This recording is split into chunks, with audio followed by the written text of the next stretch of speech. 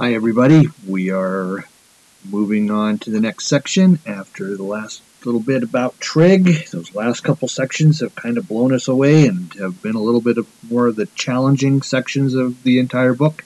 So this one actually is more of the same. However, if you feel good about the trig work we did in the last unit, this should be no problem. It's just using basically sine, cosine, and tangent skills. So we're going to use angles of elevation and angles of depression.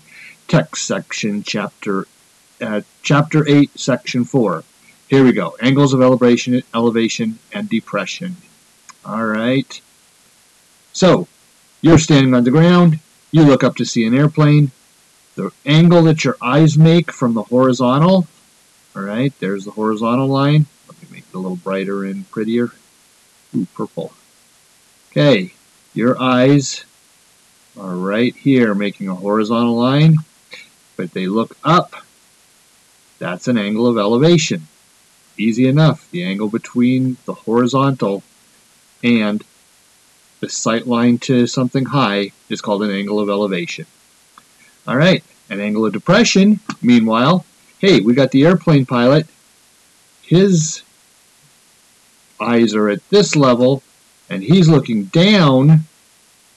Therefore, any change between the level looking down is called an angle of depression. Easy enough. Now, one thing we ought to know is that you're looking up at this guy, he's looking down at you.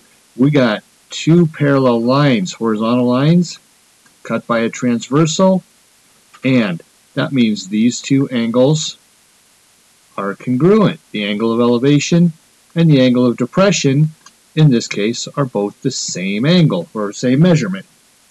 Alright, now what kind of problems go with this kind of thing? Here we go. You're on the roof of the school. I don't know why, you just are. You look up on the top of the Yuma Tower, you see, aren't these cute birds?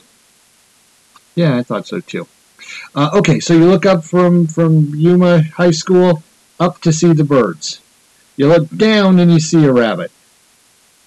Now, tell me, which of these four angles, 1, 2, 3, 4, is an angle of elevation, which are angles of depression, and which angles are congruent?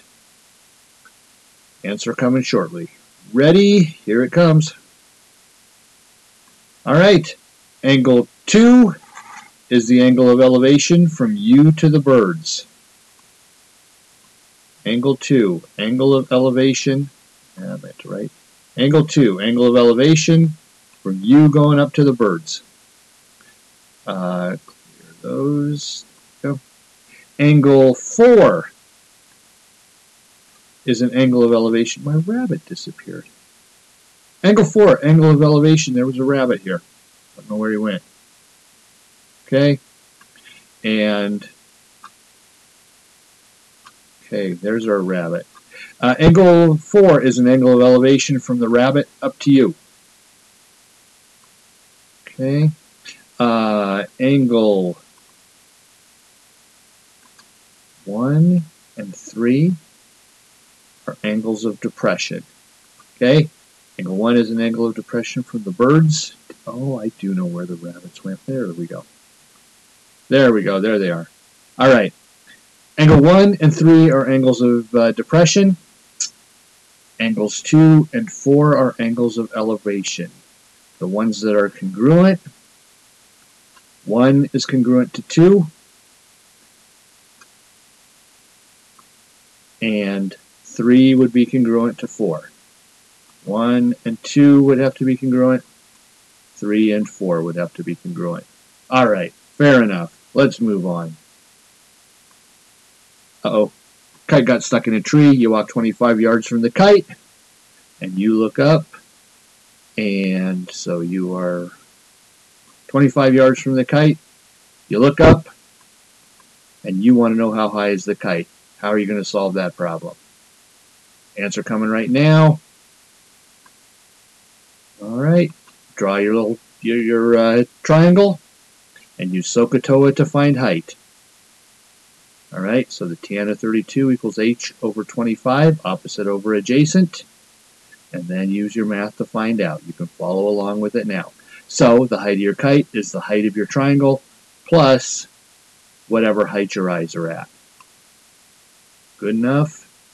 All right. And you know what? We're done. I'll see you tomorrow.